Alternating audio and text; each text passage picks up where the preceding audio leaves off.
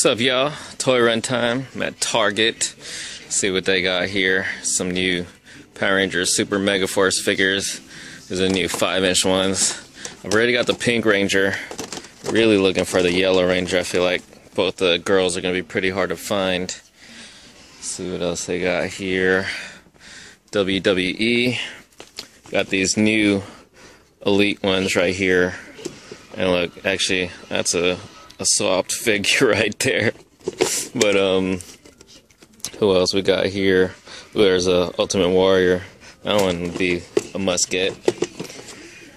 See the basics.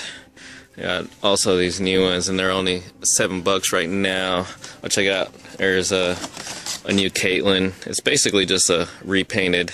It's almost identical, but the top is black instead of brown. Marvel stuff. Oh, hold up, check it out.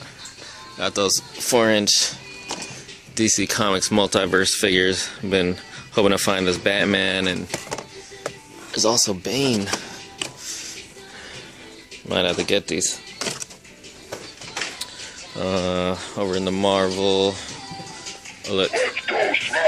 Man, that thing's so annoying. I hate those. Spider sense is going crazy. So freaking annoying.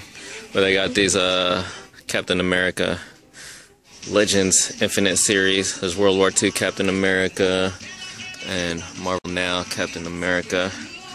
And I got those as well. Seen those before.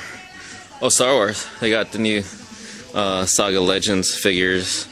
And being for lacking articulation, these things actually look really cool though. There's a new Boba Fett right there. That Captain Rex looks really cool, and there goes shit falling again. And that bastard. There's a Sand Trooper. Still no look on Boba Fett.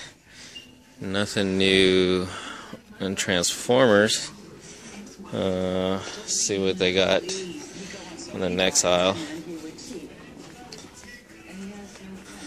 Ninja Turtles. I don't think there's anything new there. Yeah, there is nothing new here. Let's see. Some clearance stuff. I'll check that out. Marvel Legends Constrictor. How much is it? $7.48. I don't collect these. Don't know the character, but I guess that's a good deal. Let's see. RCs and Hot Wheels. See if there's anything new in the Hot Wheels. I don't think so. Doesn't look like it. Oh, some more clearance stuff over here. Let's see. These are 50% off. That's pretty cool. I've been wanting that. I'd get it if it was like 70% off or something. Let's see. And then over here, some more clearance stuff. These are only 30% off.